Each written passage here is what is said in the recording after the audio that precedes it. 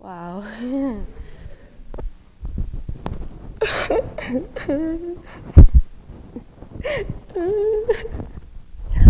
my goodness.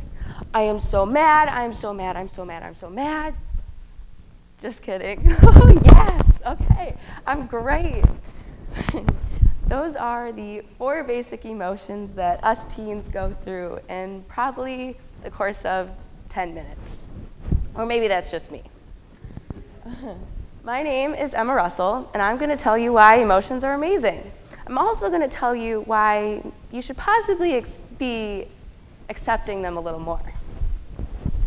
So, like I said before, there are 4 basic emotions. There's sadness, there's anger, there's happiness, and there's fear. And they're all amazing. First one I'd like to talk about is happiness, one that everyone knows me for. One day, I was challenged by a teacher to go out and make people smile.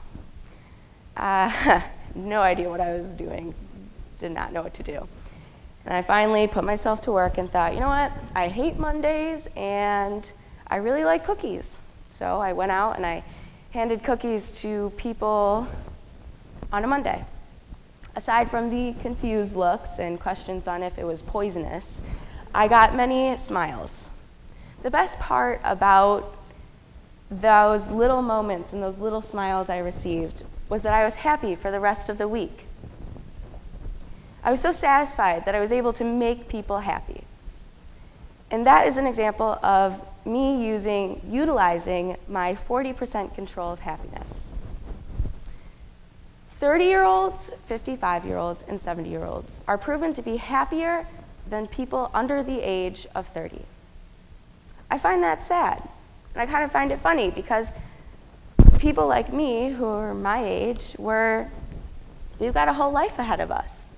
So when you see someone happy, congratulate them. It sounds silly, but tell them, you know what, I like your smile, or your happiness makes me happy. And if you see someone down in the dumps, tell them, you know, it's okay, you're sad, be sad. But you know what, go out and utilize your 40%. And there you are killing 2 birds with 1 stone, because you made yourself happy, because you made another person happy. Fear. Well, one day I decided that I could just pass this test, no studying needed. So I watched Netflix for 5 hours. And the next day, I got into the classroom, and I was sitting at the desk, and I was like, oh goodness, oh my gosh, why didn't I study? Why did I watch all that Netflix? That was stupid. And I'm flipping through my pages in my binder, trying to just read something so I wouldn't completely fail the test. And all I could think as I was doing this was, I'm gonna die, I'm gonna die, I'm gonna die, I'm gonna die. Well, I finished the test, didn't die. I made it out of the classroom, didn't die. And I got my grade back, didn't die. So 75% of people are afraid of getting bad grades and bad performance in school. It seems silly, right? Because I didn't die from my bad grade, right? Well, it's not silly. Our fear is what we use to drive us. So don't tell me I'm stupid for fearing that bad grade. Tell me I'm amazing, because I'm using that fear to drive myself to never get that bad grade again. Next emotion is sadness. I moved here from Boston, Massachusetts, and when I got here, I was very angry because we had to move and everything, and I felt very alone. One of the people who really made me feel welcome into this community was our neighbors right across from the street, the McMillans. The little old lady, she'd come and she'd knock on our door and she'd bring a bucket of books and she'd say, let's go outside and enjoy the outdoors. Rain or shine. It could be pouring rain and she'd read to us just under a tree that'd work as an umbrella. And one day my mom came in after we had lost connection with these people and she said, she had passed away. And it didn't exactly hit me because I hadn't talked to her in a while. But the next day I got to school and all I wanted to do was cry because I was so torn up about the fact that this lady who made me feel so welcome was gone.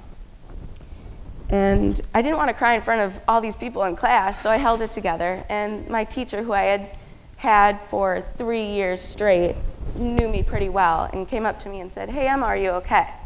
I just looked at him and, shrugged it off. And he pulled me outside of class, and next thing I knew, I was crying in his arms. What's great about sadness is that it's evolutionary. We are able to show people that we are sad without even having to say anything.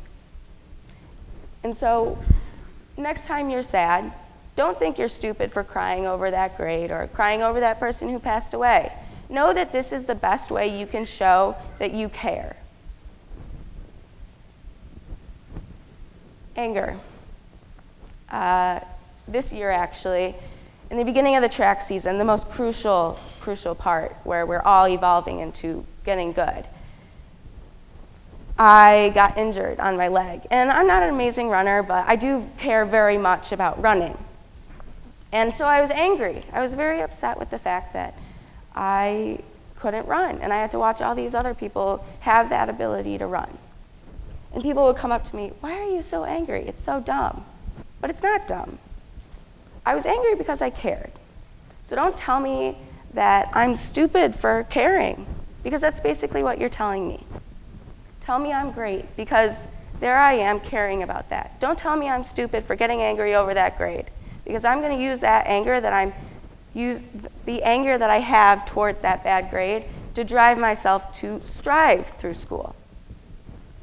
So yes, it's my conclusion. I'm done speaking. My conclusion, or the thing that I want to say to all of you, is take that 40% control that you have and be happy. Take that fear that you have and use it to drive you. Use it to conquer it and get those good grades. With that sadness, I know it hurts, and I know that it's all stuck in your stomach, and all you want to do is just rip that emotion off of you. But know that that's the best way your own self can show that you care. And last but not least, anger. Know that that is you also showing you care, and know that is you recognizing there is a wrong. So what I'm going to leave you off all on is accept your emotions and accept others' emotions. Thank you.